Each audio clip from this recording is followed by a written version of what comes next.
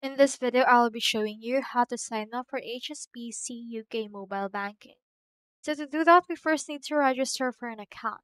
Click onto the search option and search in here for HSBC UK. So let's search in here for that. And then from in there, you should be able to see in here this hsbc.co.uk. Head over and click onto this option. And then once you have done that, this will redirect you to this site right here.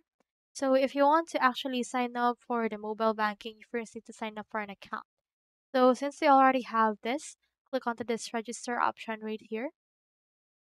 And then as you can see, just head over and then make sure to have a photo ID and selfie tool ready to securely verify that.